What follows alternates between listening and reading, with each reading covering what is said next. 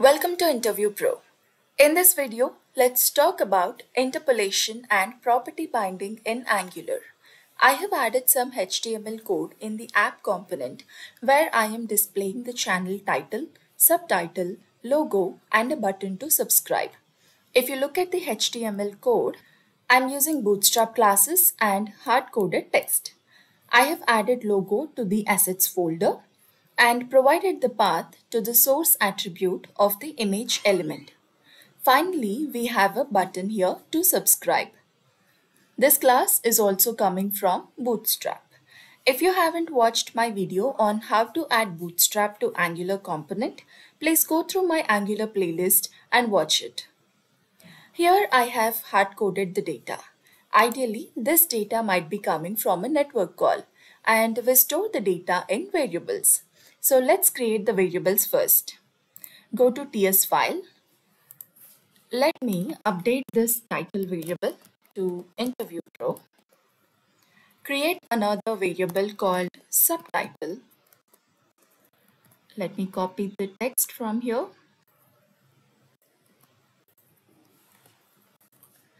And finally, another variable for logo path.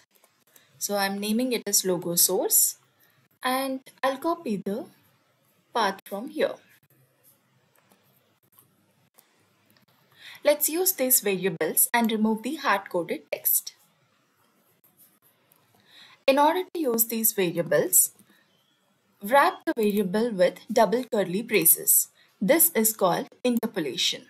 Let me repeat the same for subtitle and logo as well.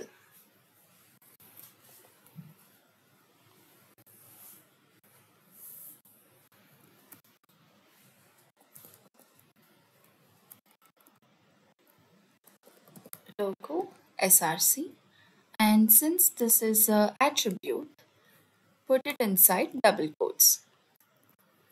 Let's save this, go back to the UI and refresh just to make sure we have the updated code. We still see the same UI. In this case, the data is coming from variables. Usually, when it comes to attributes, we do not use interpolation. We wrap this attribute inside square brackets and just assign the variable name. This process is called property binding. We are binding a property called logo src to an attribute src. Let's save the changes and go back to UI. Let me just refresh, and we still see the image. But in this case, we are not using interpolation. It is coming from property binding. Let's see another example of property binding. We have a button here.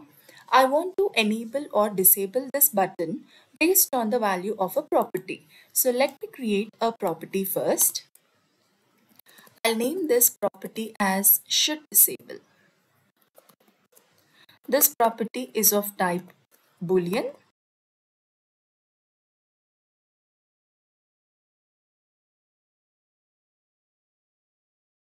So I'll take this variable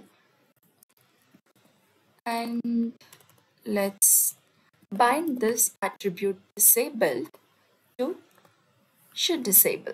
Let's save this, go back to UI. Now we see this button disabled. If we make this property value as false,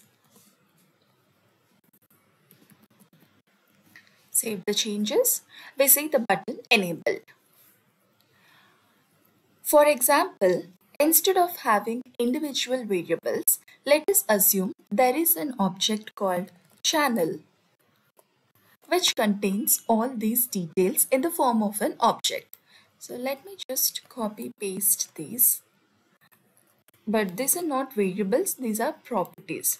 So replace equal to with a colon.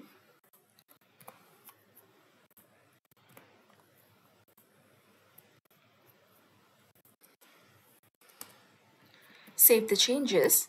Now let me just comment them. Instead of title, now it would be channel.title because this property is inside the object channel.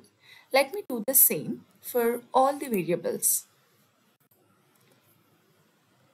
Should disable is still a variable outside this object, so there won't be any change to this. Let's save them and go back to the UI. We still see the same UI. This is interpolation and property binding in Angular. I hope the concept is clear. If you like the content, please like, share, comment, and subscribe to InterviewPro. Thank you.